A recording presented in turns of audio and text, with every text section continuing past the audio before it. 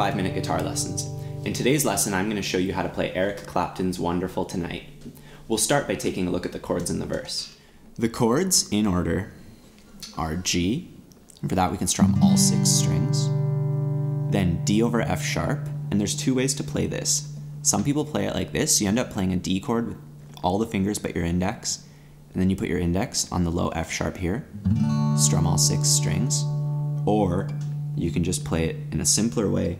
You just play it like this without your pinky, and you don't strum the highest string there.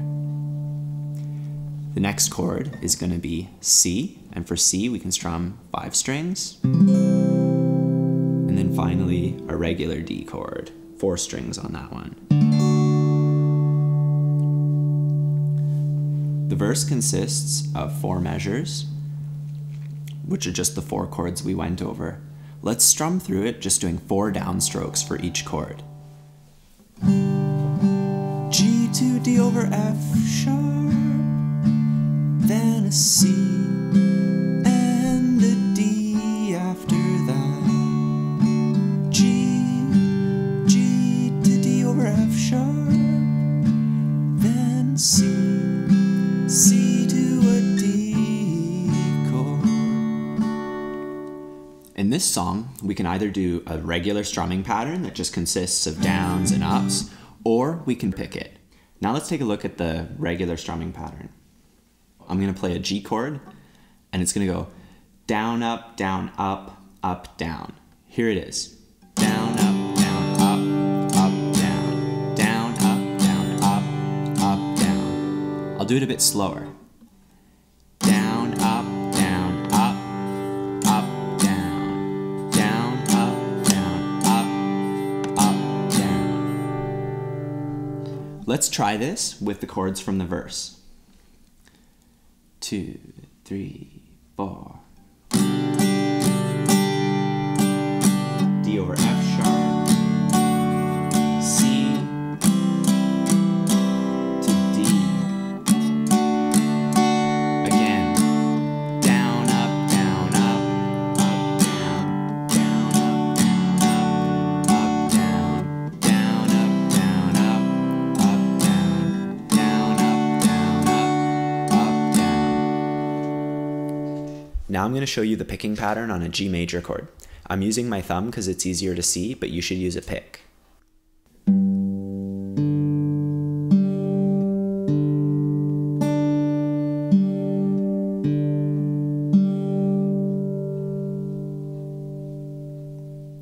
And finally, we'll do that same pattern, same chords, but I'll use a pick. 3, 4.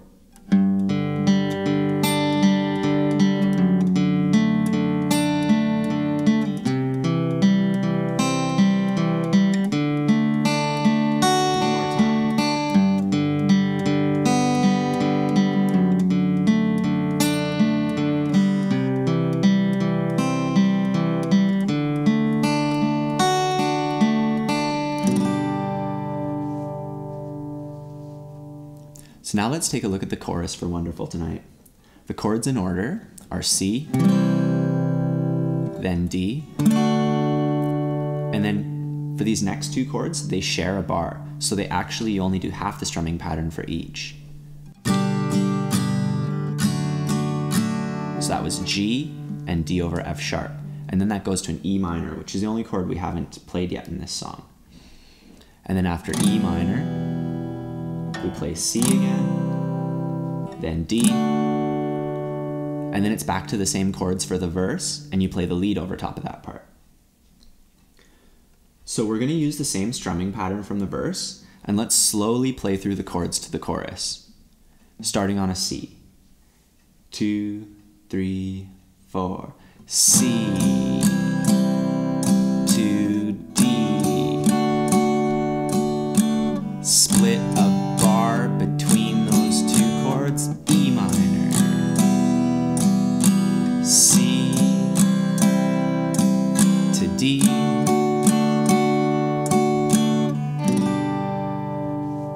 The only part we haven't gone over yet is the bridge. The bridge starts out the same way as the chorus. It goes C to D Then we have the thing where we play G and D over F sharp and they share a bar, then E minor. And then here's where it gets different. Then it goes C to D, C to D again. And that's it. So let's try that out with the strumming pattern that we've been using the whole time. 2, 3, 4, C to D, G, D over F sharp, E minor, C to D, back to C, and then we just strum D once. I'm going to show you the lead using tab, which you'll see in the corner. If you're unfamiliar with how to read tab, check the description. There's a link to a video where I explain how to read it. Also, if you want a copy of the tab for this lead part, there's a link in the description for that too. First, I'll play the whole lead so you can get an idea of how it goes.